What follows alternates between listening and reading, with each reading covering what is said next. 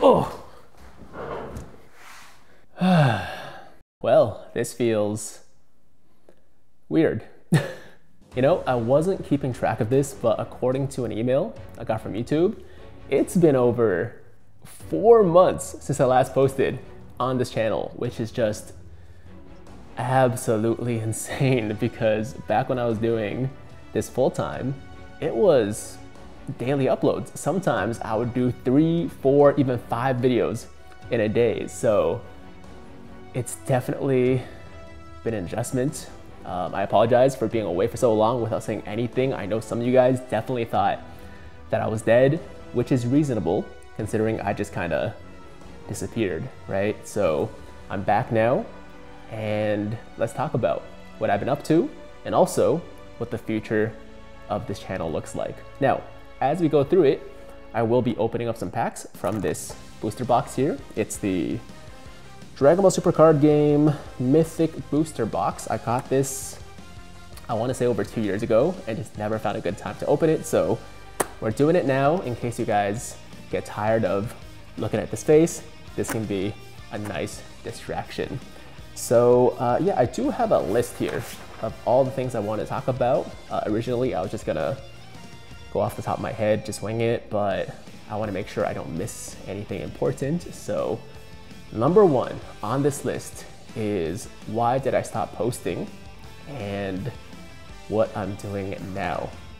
So why did I stop posting videos? Why did I take such a long hiatus? Well, honestly, first things first, I wasn't trying to go away for so long. I didn't think that I would actually be gone for maybe even 5 months now. The plan was to take a week, maybe 2 weeks off to just chill out, reset, and give some thought to what kind of content I want to start putting out going forward, right? But a couple of weeks turned into a month turned into 2 months, and now we're here. So we got a Mass Sane Brainwash No More, and the final card is, ooh, Vegito Super Warrior Reborn. That actually looks pretty nice. Now it says PR at the bottom here, which I'm pretty sure means a promo card. And before anyone asks, these cards are probably not worth anything because this entire box was literally 40, 50 bucks, and normally they're like 100, 150. So this is just like a promo box, I guess. And actually the main reason I got it was because of this guy right here, this Super Saiyan Blue Kaken Goku that I saw in the box, because it's a Dokkan card, right? So yeah, let's open up this one next. And yeah, it's been over 4 months since I last posted. Did not mean for it to go for that long, but sometimes things just happen. But I want to start posting videos again because I definitely miss it. For the past couple of months, there's just been this hole in my life. And I think it's the fact that I no longer have the creative outlet that YouTube provided me, which has been tough. And of course, the fact that I miss you guys too, obviously. But yeah, I don't have a chance to be as creative as I used to be. And even though I've never been like a super artsy person, I do consider myself to be a somewhat creative person, right? And I need that outlet, and YouTube was that for me. So that's also been tough. I think I did talk about this in a previous video, you know, many months ago. But in case you guys missed it, I am currently a real estate agent, a realtor, right? And that's been great. I've been doing it for about 7, maybe 8 months now. I've been learning a lot, been making some pretty decent money, honestly, but it's not the same, right? It's not the same as YouTube, and I still intend to continue doing the real estate agent thing. I still intend to continue buying and selling houses, but I'm also now gonna do YouTube as a side hustle, I guess. It's no longer gonna be my full-time thing, which was the case for 5 or 6 years, and it was great while it lasted, but realistically, it just stopped being profitable enough to continue doing full-time.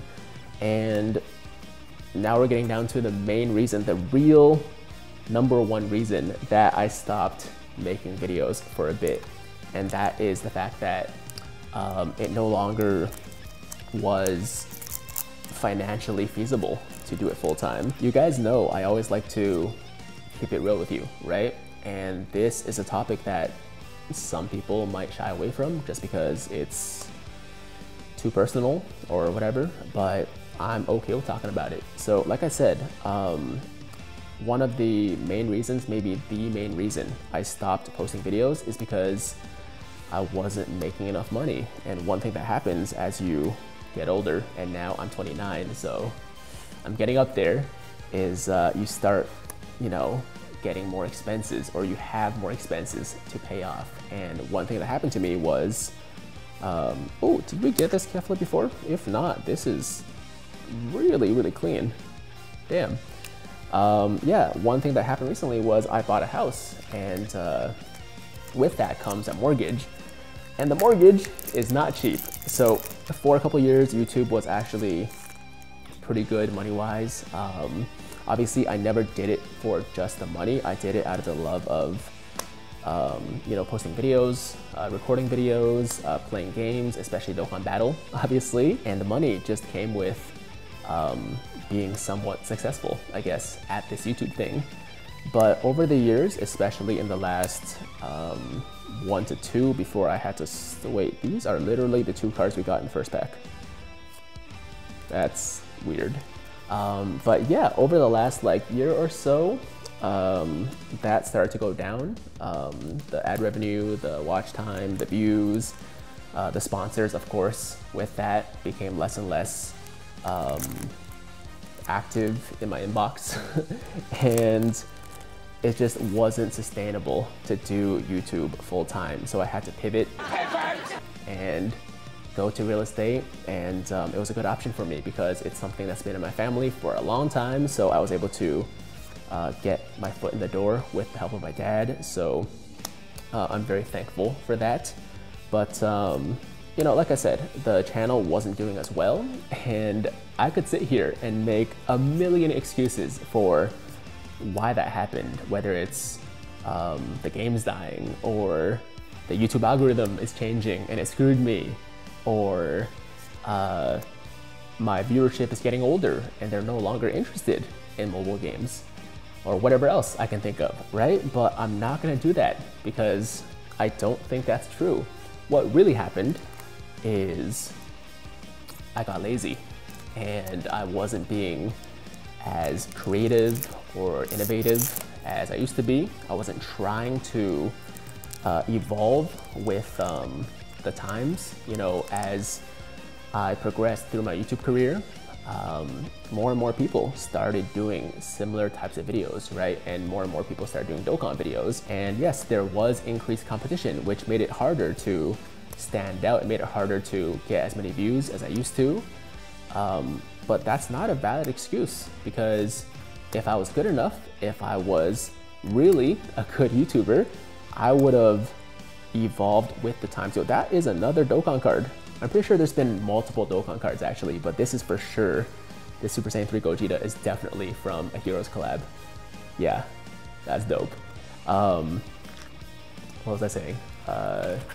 Yeah, there's always gonna be increased competition for things that are successful, especially things that don't have a very high barrier to entry, like making Dokkan videos. And if I wanted to survive, I had to continue evolving, and I didn't because I was lazy. I was honestly losing a little bit of interest in the game as well, so that was part of it in the later years. But what it comes down to at the end of the day is that I wasn't good enough.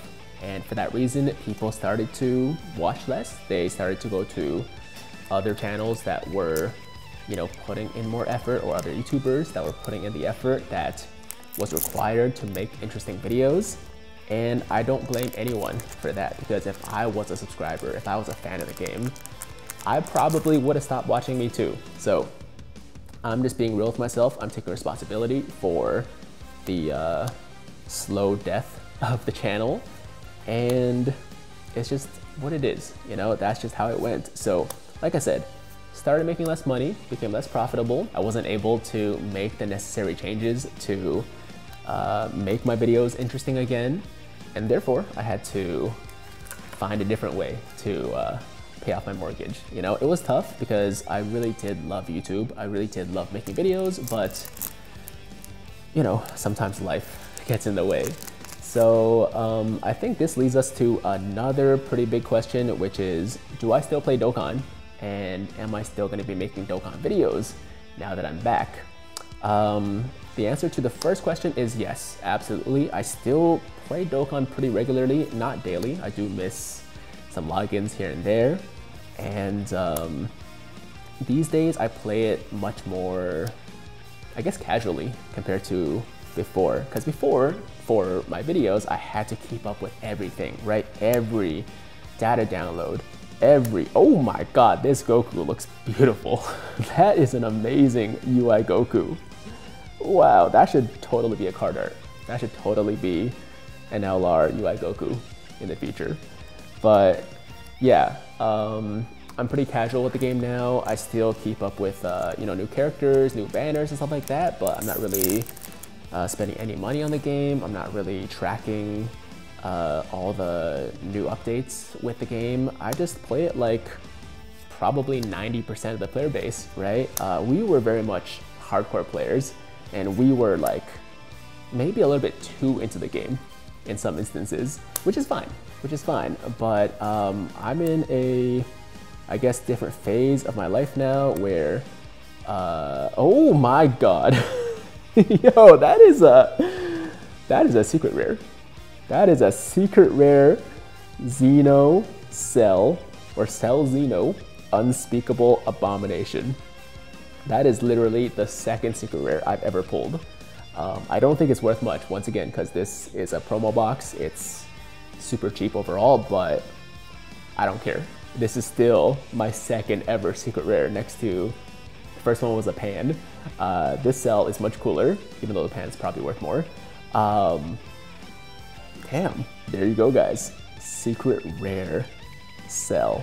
Okay, I'm getting too distracted by these cards. This was probably a mistake, because I feel like this video is going to be much longer than it needs to be, just because I'm so focused on the cards. But yeah, I'm still playing Dokkan. As far as videos go, I'm not gonna completely shut down the idea of making more Dokkan videos in the future, but it's not gonna be as frequent as it used to be, right? Because, you know, in the past, every video was basically Dokkan. I had a few like unboxings, I had a few, I guess, vlog style videos and like videos of other games, but 99% of my videos were Dokkan videos. And that's definitely gonna change. I think going forward, if I do make a Dokkan video, it's gonna be like for a big banner maybe, or just something interesting happens and I just wanna talk about it, I wanna give my opinion on it, then I'll record a Dokkan video. But I want to do different things. I want to explore my other passions. I want to share my other interests with you guys. So you're gonna be seeing a lot more things like eating videos, unboxings, reviews, maybe book readings. Some of you might remember These Big Nuts video. I actually purchased the second book. Oh wow, back-to-back Kid Broly's. That is interesting. Yeah, I actually just purchased the second book by that author of These Big Nuts. His name is Mark Thunder. He just came out with a book, or maybe not just, but recently came out with a book called Wanna Bone, and I'll be doing a reading of that for sure. So if you guys enjoyed These Big Nuts, then look forward to Wanna Bone. And I don't know what else, workout videos, fitness videos, things like that. I recently kind of let myself go. I went on vacation last year in September and got down to about 220 pounds. That was like a fairly, not like super lean, but like a pretty lean weight for me. And then as soon as I got back, I ballooned up to 240. I think now I'm 245 pounds. So I definitely want to go on a nice cut and start working out more, doing more cardio. And maybe I'll record some of those workouts for you guys, for anyone that needs some motivation to you know, get fit themselves as well.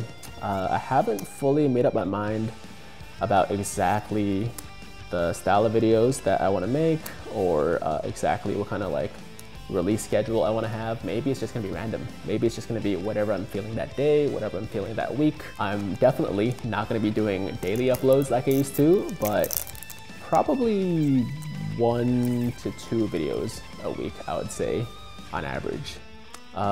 So yeah, that is essentially what the future of this channel is gonna look like. I do apologize for anyone that was hoping for a big Dokkan comeback. It's probably a little bit disappointing to hear what I just said. And if you feel like I'm no longer going to be providing you with the kind of content that you're looking for, ooh, my girl, Android 18. Looking fine as always. Oh, we're going to get to Android 18 in a second. But yeah, if you feel like I'm not going to be providing you with the content that you want and you want to unsubscribe, I totally understand, because if you literally just came here to get information and guides about Dokkan Battle, that's not what this channel is going to look like in the future, and therefore it doesn't make a lot of sense for you to stick around if that's all you want, right?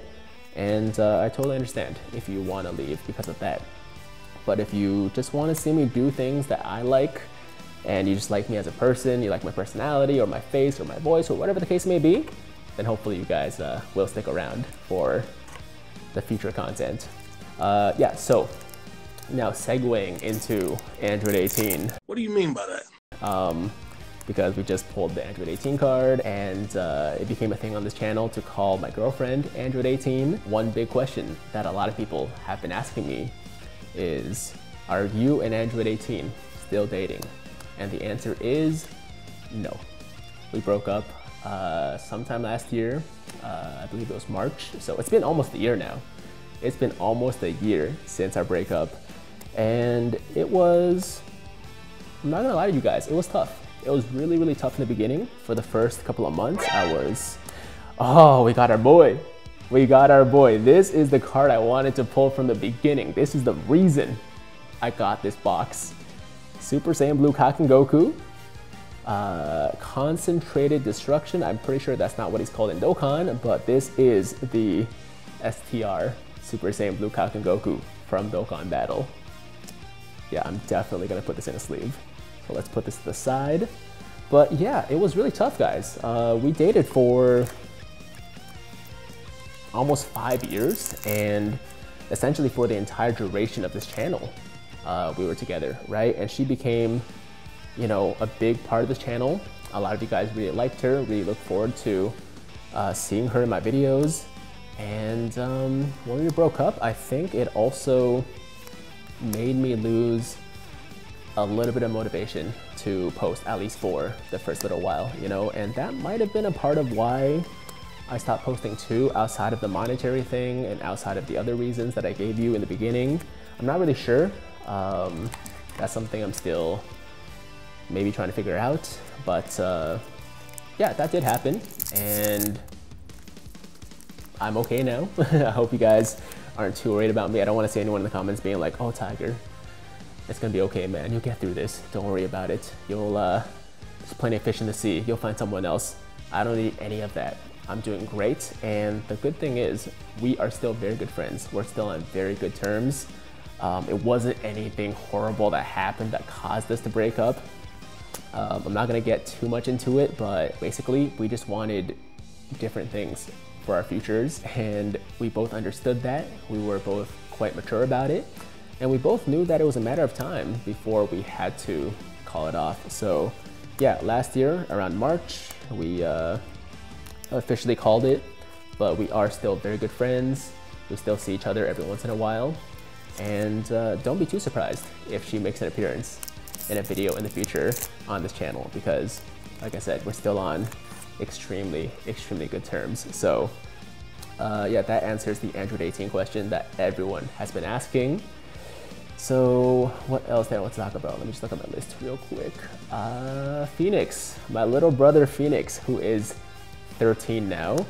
He is doing really good. He'll definitely be in future videos, so look forward to that. And he is really big now. Yo, this kid is, I think, over 170 centimeters, which I believe is like 5'7" or something like that. And I wouldn't be surprised if he gets taller than me.